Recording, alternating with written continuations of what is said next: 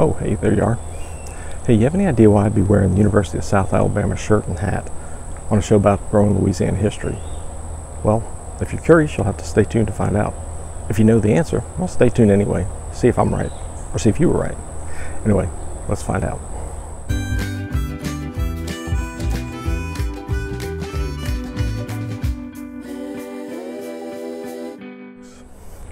Hey folks, welcome back to another episode of Growing Some Louisiana History with me, David Hubbell. And as I talked about in the intro, well, I've got the University of South Alabama gear on. And you may be wondering why, what does University of South Alabama have to do with growing Louisiana history? Well, first of all, you got to know a little bit about University of South Alabama. It was established in 1963 here in Mobile, Alabama, and I'm actually an alumni. The thing about Mobile is that it was founded in 1702, before New Orleans. So we predate that city by a couple of years. And it was also the first capital of French Louisiana.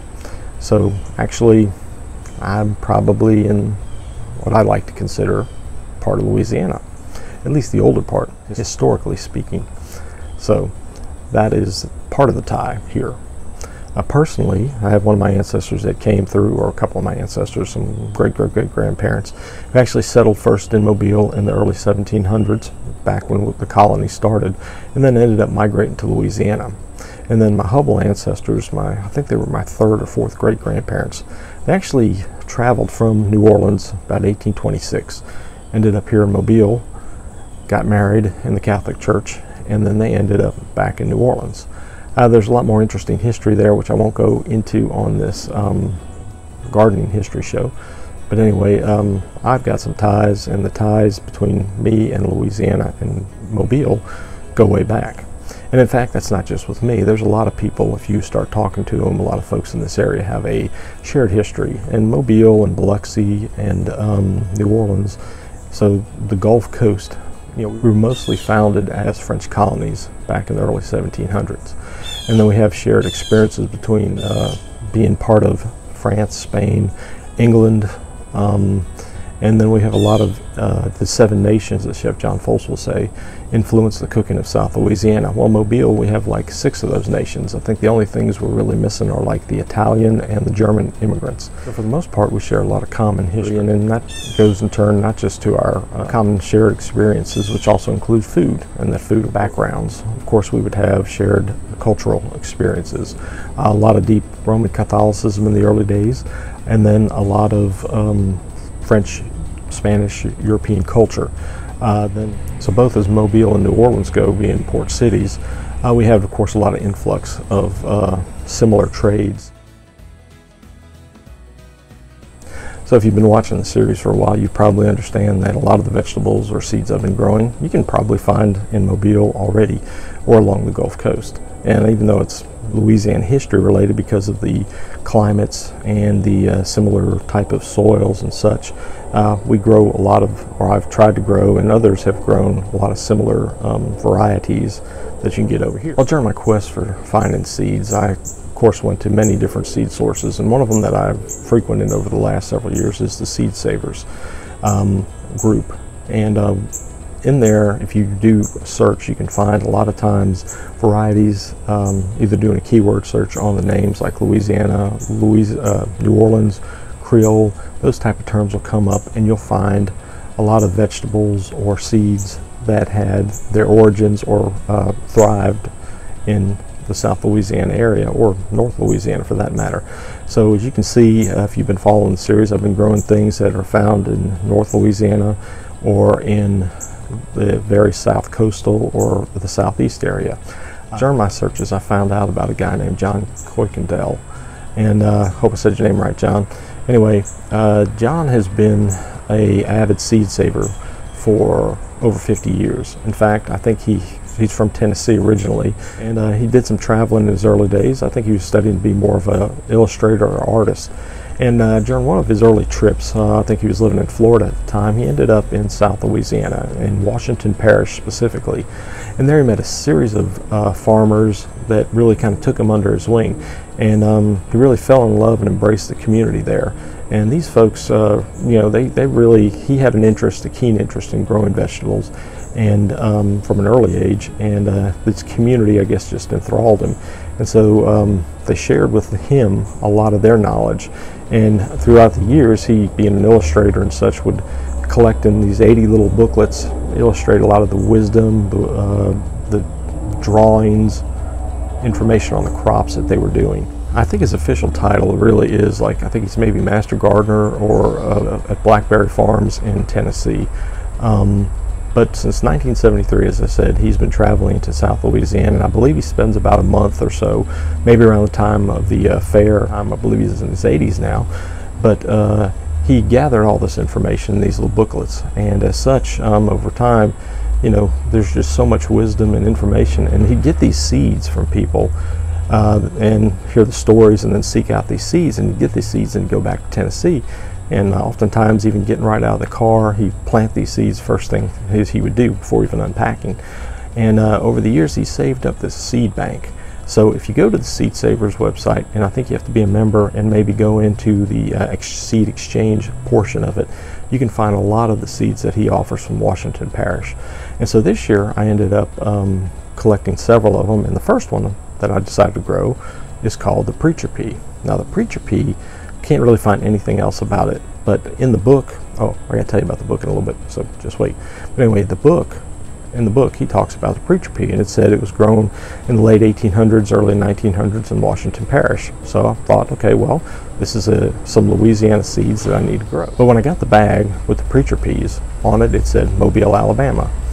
And so originally, they originated from, well, these varieties, I guess, originated in Mobile and ended up in Washington Parish at some point.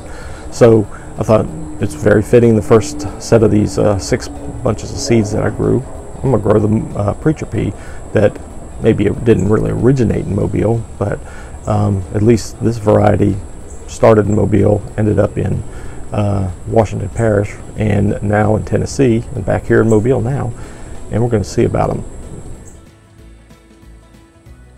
If you go through the Seed Saver Exchange program, you will actually get to contact Mr. Coykendall himself and get some of his seed bank of seeds if you order from them. So for about $4, I got this nice bag of seeds from them. And if you'll look closely, if I can zoom in there, you can see where it says Preacher Pea, Mobile, Alabama. Now, I don't have like a good date on it, but as we said in the book, he talks about 1800s, late 1800s, early 1900s being prevalent in Washington Parish. So the name Preacher Pea, I did some research. I couldn't find it anywhere else except really on the Seed Saver site and in his book. But it's a legume. It's of Asian African origin. It's, you know, it's listed as a cowpea, but a cowpea is really basically southern field or black-eyed pea. There's all kind of varieties. If you're just used to the black-eyed peas that we get from California in the dried section, you're really limiting yourself. But anyway, this is one of the forms of these heirloom, very rare type of peas, as he's listed on there. But they're like a 7-inch pod. They're very thin, and like I said, the peas themselves are about 17 in a pod, and so they're a little over 1/4 inch long and a little, or just about a 1/4 inch wide, and they got a black eye. And so the peas themselves are pretty prolific. The vine, it's a vining plant, and it grows pretty well. And you'll see in the garden here that it is all over the place. You want to contain it. The Preacher Pea is probably going to be one that's going to be hard to contain because of its vining abilities. So I planted these about April, and here it is early August, and they're still going strong. I've been picking them probably for about a month and a half now, and I haven't put on a lot, but I think part of it is due to the fact that my soil's pretty good, and these type of peas really prefer a slightly acidic soil, but maybe not your best, because what's going to happen is with a really good soil, you're going to end up with a lot of vegetative growth and great vines, but maybe not as much yield as far as pod production. But I've got a pretty good amount. I'm probably only going to get maybe a pound, but that's because I'm growing it in a small area. What you'll find is that when you see it out there, it's also got these pretty purple flowers that come out. And despite the heat, we've been under this heat dome for, I don't know, 2 weeks now. it's still producing. Now the pods, I will admit, are a little thinner right now, but I got some dried ones. They seem to dry out pretty quick out there on the vine. So most of what I'm picking seems to be on the dry end, and by the time I end up shelling them, you can either save them as seeds or just put them in the freezer. So what I've been doing is just kind of culling them. I'm trying to get a good pound, half a pound to at least do a meal with, so I can give some feedback in the future on what they taste like. Haven't had a chance to eat them yet because they haven't really yielded a lot, but I think under the right conditions they would yield a massive amount. So if it wasn't due to this heat, and if I had a little more space, I'd probably have a higher yield. But we'll check it out in the garden, so let's go see. Unfortunately, I was having some sort of audio quality issues with the mic yesterday while out in the field. I've left the footage in so you'll still get to see what the Preacher Pea looks like growing out in my garden. It's long vining, as you can see. You'll see the leaves, flowers, the pods, but just want to let you know it may be difficult to hear. Oh, and I will get to where the name Preacher Pea comes from as well, so stay tuned. Well, as I keep apologizing for the overgrown garden, but you can see here is the Preacher Pea vine. There is a Preacher Pea pod. Oh, you see okra there too. But if you look carefully, you can see several of them growing there. And how they brown up pretty quickly. And then you've got the pretty purple flowers as well. The leaves, pretty typical pea type leaves. These are probably about, 4 inches wide now. Being the first time growing it, of course, I ended up putting them in the bed toward the back, figuring that the stuff in the front would maybe kind of die out. Well, of course, the stuff I put in the front would be okra, and they've grown pretty tall.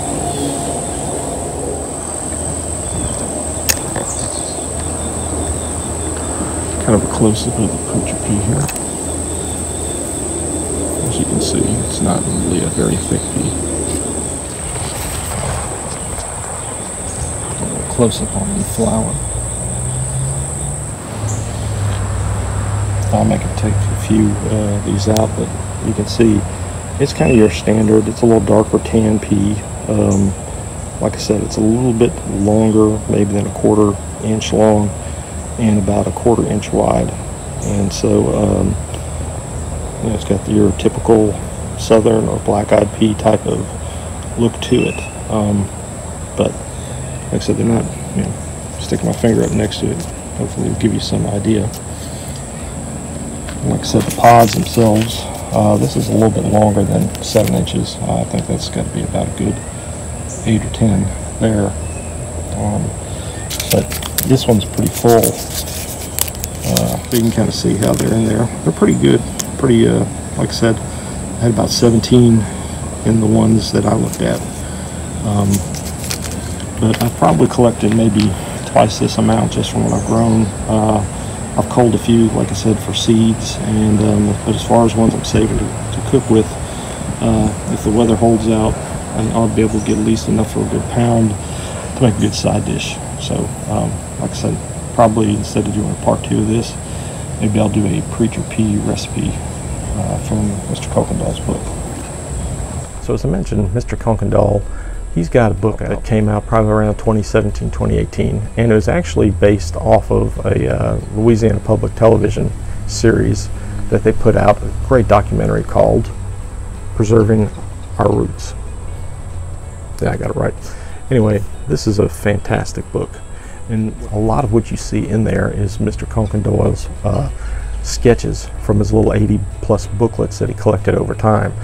And it has little, like I said, phrases, beautiful hand sketches of the people, the fields out there, and a lot of recipes. Mr. Coykendall's book is divided up by the growing seasons. And like I said, it's a little bit of history, his remembrances of these various people, some of the recipes that they used. Oh, I realized as I've been here talking and telling you what a Preacher Pea looked like about the name. So in the book, what he talks about is that the Washington Parish, if you're not familiar with it, it is it's in the toe. Louisiana is a boot, and it's a top toe, and so it borders Mississippi, and so it's actually part of what was considered more the English or Florida parishes, which were inhabited really a lot of when the Spanish had Florida to Pensacola. It kind of extended through there. It wasn't part of the original Louisiana Purchase, but it was acquired shortly thereafter. But unlike what you have with more of the Roman Catholics that settled in New Orleans and up the river, these are more the Protestants that came in, and so this is more of a strongly, I guess, Southern Baptist area.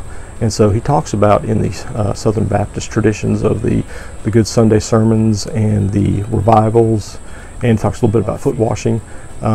He describes that the preachers, when they weren't doing all these during the weeks, they'd pay visits to the folks along the rural roads. And part of what they would do is they'd carry seeds. And these seeds ended up being, or in this particular case, the peas, they kind of got nicknamed Preacher Peas because the preachers would carry them along, and I guess it's a show of goodwill. They share these different seeds with the different people that they were trying to help minister to. So it's got a pretty cool story there from that standpoint. So I'm happy I'm able to grow this rare type of seed out here in my garden, or rare type of legume, I should say, out here in my yard.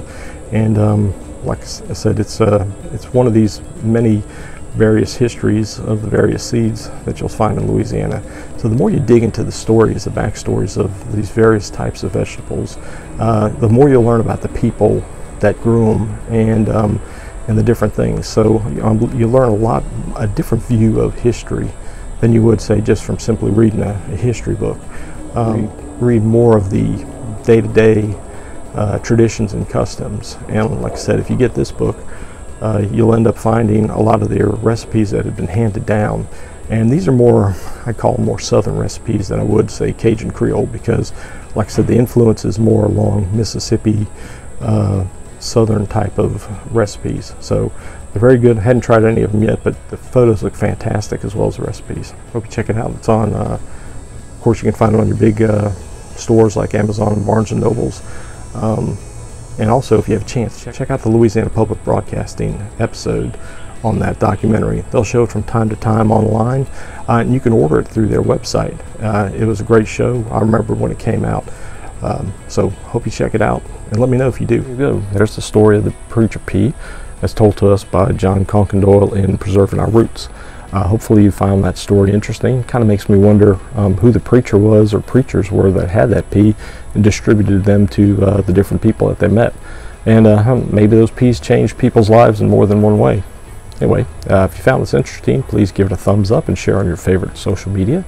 Also, if you liked it, please give it a like on the YouTube page as well. I also want to thank everybody who's already subscribed to the David J. Hubbell YouTube channel. I appreciate the support. And if you haven't done so yet, just hit that subscribe button and click the alert bell to be alerted to all upcoming videos.